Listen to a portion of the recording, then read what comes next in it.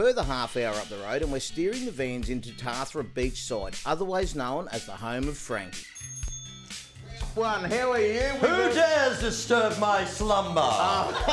Look who we've got guys, here. Macca, The Robby. big How are you guys? It was really good to see you. Good to be back. Well, it's been a while since you've been to Tathra. It must be 3 or 4 years or so. Hello. Look what I brought with me. Is that yours, mate? Yeah, I am. Don't talk about it too much. Do you know anything about this, Frank? Yes, mate, that's my Logie. Oh, right. Yes. Where'd you get that from? I won that for acting on a TV show called A Place to Call Home. I don't know what category you would you'd win a Logie in, Macca.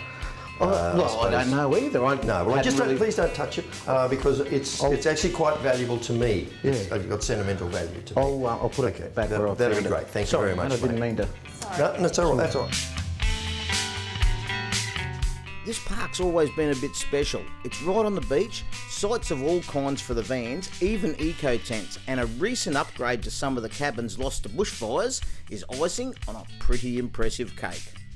I was quick to set up the Red Centre because I had a VIT, a very important trophy to entertain. The park even has an on-site coffee van, a good place to discuss the finer points of decor in vans. How are you going? Yeah, good.